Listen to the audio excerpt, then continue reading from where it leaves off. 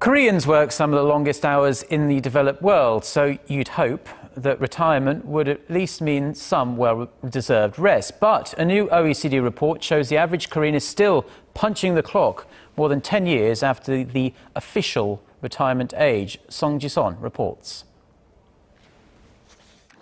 In Korea, you might retire from your main job, but that doesn't mean you're no longer working. That's the picture painted by the OECD's latest report on effective retirement age.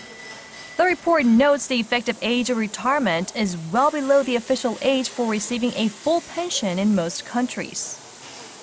Some countries like Korea stick out, as while the official retirement age is 60, the effective age of retirement is over 70 for men.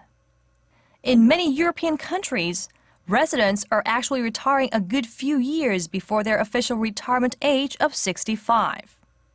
Women in general retire a year or two earlier than men, but Korean women are also the ones working the longest after retirement, trailing only Chile.